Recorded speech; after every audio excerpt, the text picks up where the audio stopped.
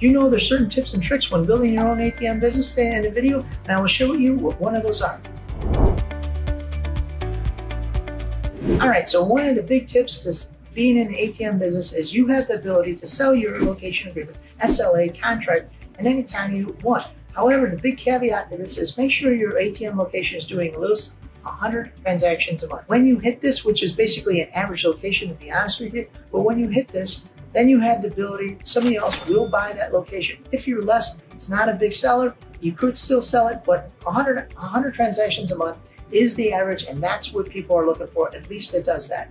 So you'll be able to sell that as 30 times what your monthly revenue is, and this is a surefire way to build wealth in this country.